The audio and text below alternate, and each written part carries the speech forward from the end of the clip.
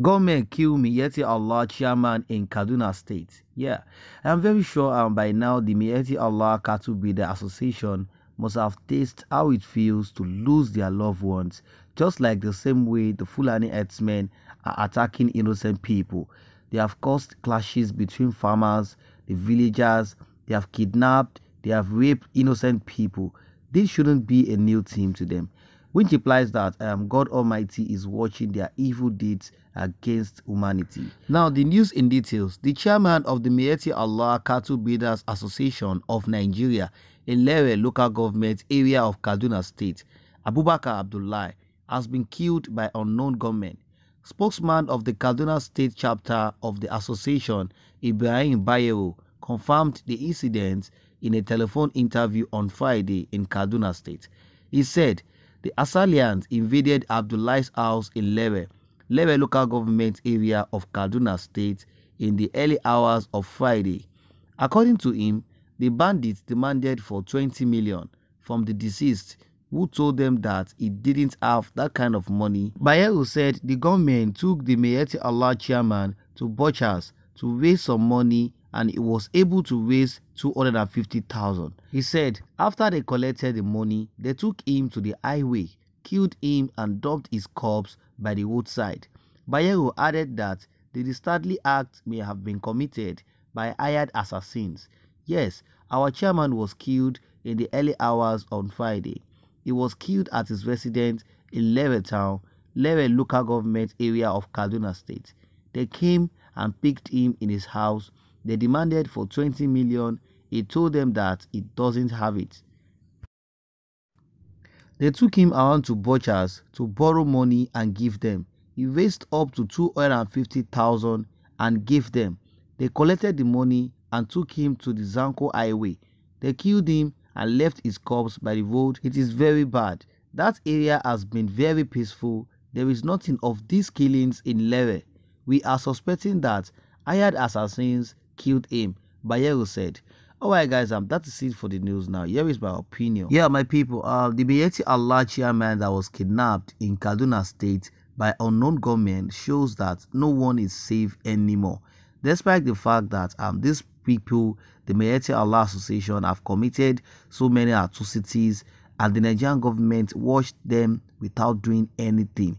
That is why we see that most of the southern governors had passed the grazing law bill in order to stop the movement of cattle in the southern region, to also stop their evil activities, the evil deeds of the Fulani elders, because without that, more attacks will keep coming against innocent people.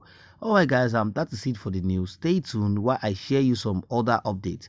Court orders Buhari's government to pay Sunday Igboho 20 billion. Yeah, starting from how Sunday Igboho's house was raided by the Department of State Service, the DSS, with no arrest warrant, very unlawful by the Nigerian government, just because they have so much hatred for him due to his agitations.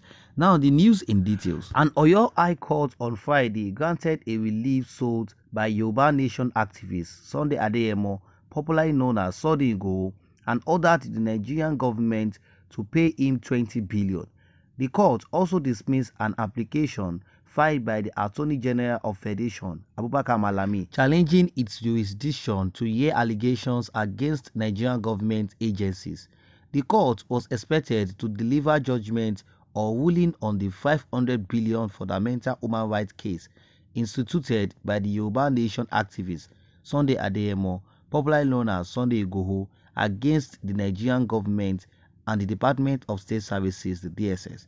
Sunday Igboho, through his lawyer Yomi Aliyu, filed a suit challenging the invasion of his house in Ibadan on July 1st by operatives of the DSS, also known as the State Security Service, SSS, or Secret Police. Sunday Igboho is among others seeking an order of the court to declare the invasion of his residence by the DSS operatives as illegal and infringement on his fundamental human rights. The three respondents are Attorney General of the Federation and Minister of Justice Abubakar Malami, SAN, as the first respondent, the SSS as the second respondent, and the Director of SSS in Oyo State as the third respondent. Counsel for the Attorney General of Federation, Abubakar Abdullahi, had filed an application challenging the ability of the State High Court to hear the activities of Nigerian government agencies, but citing several judgments by the Supreme and Appeal Court in respect of the ability of the State High Court to hear such cases.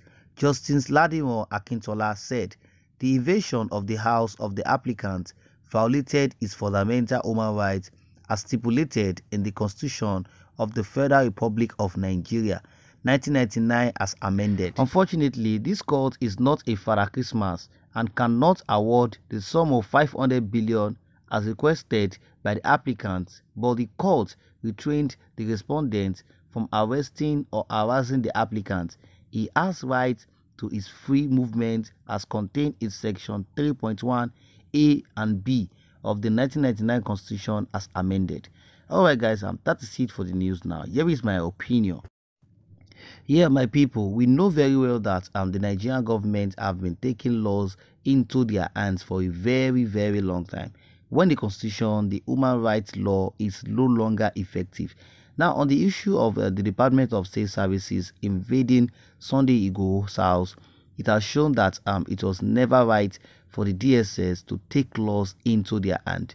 And the truth of the matter is that the Nigerian government has failed Nigerians over Sunday Igboho's issues, and his fundamental rights as a citizen has been violated. Now, let's see if the money will be paid eventually to Sunday Igboho, because in a situation when you see people, they try to win the government always try to implicate them.